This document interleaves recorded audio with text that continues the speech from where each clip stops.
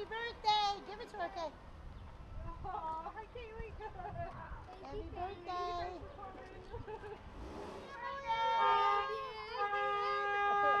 Come closer, you can see. Hi, Lindsay. Thank you. Look who that is. It's a teacher. Mrs. Palmer. Have a good birthday. Thank you. Happy birthday! Happy birthday. We miss you!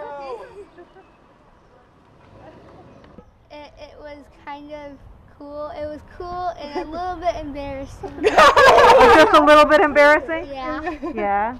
But what, people brought you gifts. Yes.